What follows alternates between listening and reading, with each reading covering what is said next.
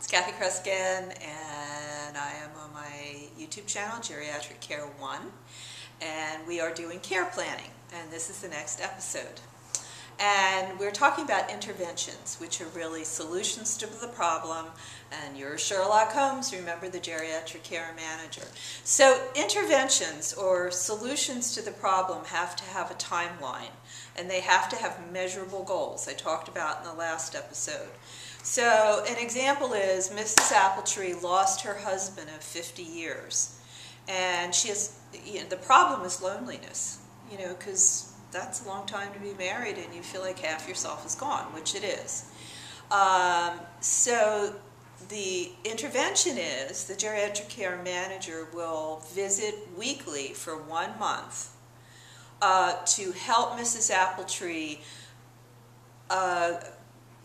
get used to the idea of engaging again in social activities to help the loneliness. Now, after you lose your husband of 50 years, you're not going to dive into bingo. It's just not going to happen.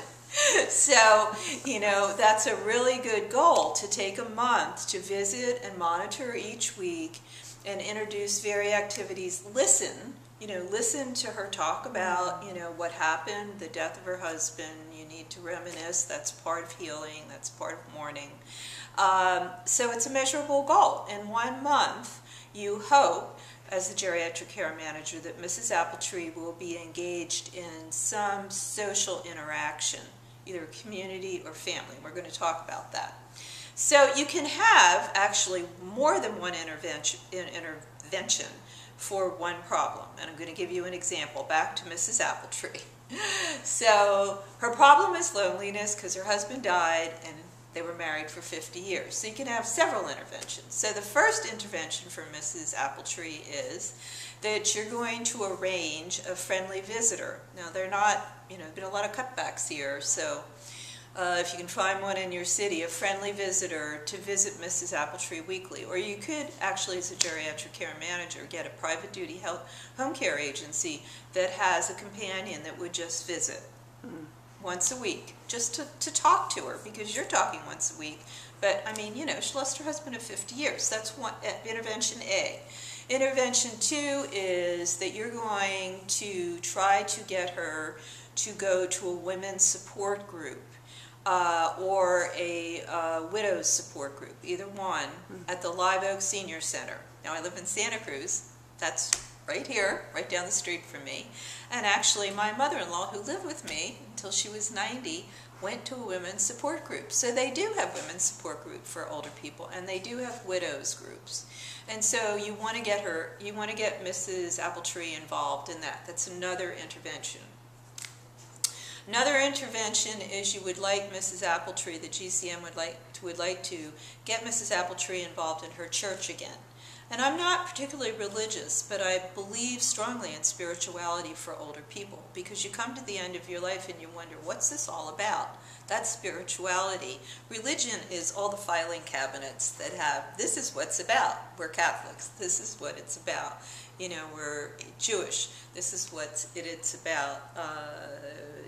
We're Mormons. Thank you. I have somebody filming. She loves orange, and that's why I'm here, using her orange pillows. So that's another goal. And then D, the intervention would be that Blessed Christian Church, which Mrs. Appletree used to attend, will send someone to her house on a regular basis. This is all about loneliness because, Mrs. Appletree needs to talk, and most church groups or synagogues will send a representative from the church to visit, especially after death. And then the fifth is a really important one. Statistically, the number one thing that helps widows is your sister. Statistically, that's really true. So GCM, Geriatric Care Manager, will encourage her sister to visit her. So there's several interventions under loneliness, and so all of those are tried, and that's in part of the care plan. Now, since older people have chronic disease, your care plan isn't going to heal them. Chronic disease usually does not go away. I have arthritis. I had both hips replaced. I'm probably going to need something done to it. You know, I'm getting older. Chronic disease doesn't go away. So your care plan isn't going to cure anybody. If you have a client named Mrs. Yates, she might have impaired mobility, and she might end up with a history of 2 broken hips and not be able to walk again. That's just working with older people who decline in their abilities to handle functional needs that they have, like walking. So she might not get better. Your care plan might be, at this point, to assist her in standing. That would be okay. And you might have standby assistance in walking, but you're not going to get her out of bed and make her better. Arthritis usually does not go away. So next time we will tackle this again. It's care planning, and you can go to my website, kathykress.com, find out all about me, and I will see you next time.